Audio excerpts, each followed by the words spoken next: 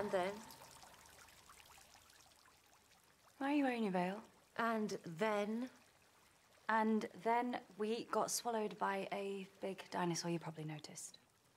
How did it happen? I don't know. We were crashing about everywhere. The doctor was gone. The TARDIS went haywire. He's not gone.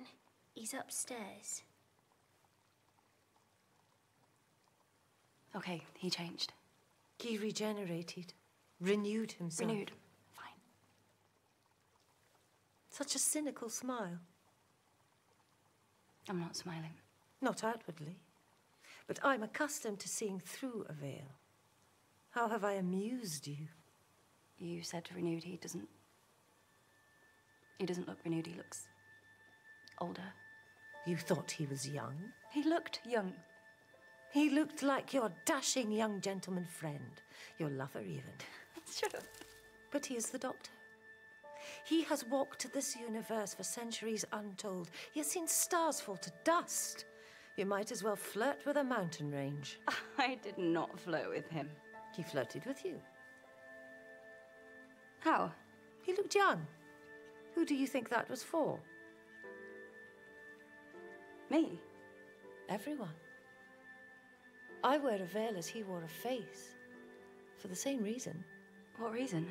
The oldest reason there is for anything. To be accepted.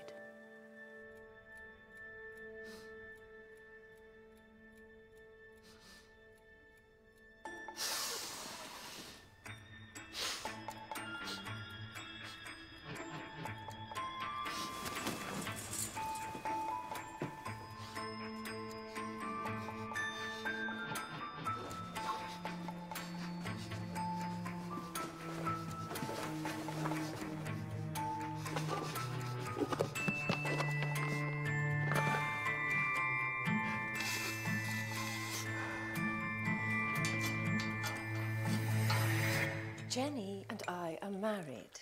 Yet, for appearance's sake, we maintain a pretense in public that she is my maid.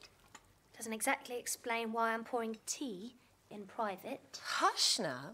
Good pretense, isn't it? I wear a veil to keep from view what many are pleased to call my disfigurement. I do not wear it as a courtesy to such people, but as a judgment on the quality of their hearts. Are you judging me? The Doctor regenerated in your presence. The young man disappeared, the veil lifted. He trusted you. Are you judging him?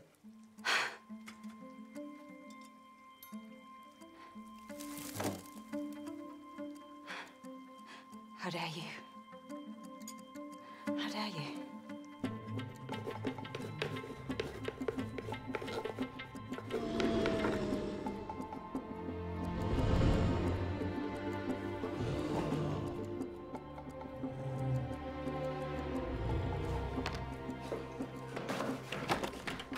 You're boring, not me.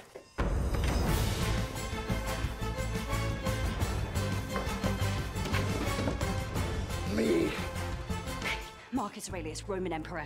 Last of the five good and stoic philosopher. Superlative bass guitarist. The Doctor really knows how to put a band together. And the only pin-up I ever had on my wall when I was 15, the only one I ever had. I'm not sure who you think you're talking to right now, Madame Bastro, but I have never had the slightest interest in pretty young men. And for the record, if there was anybody who could flirt with a mountain range, she's probably standing in front of you right now. Just because my pretty face has turned your head, do not assume that I am so easily distracted.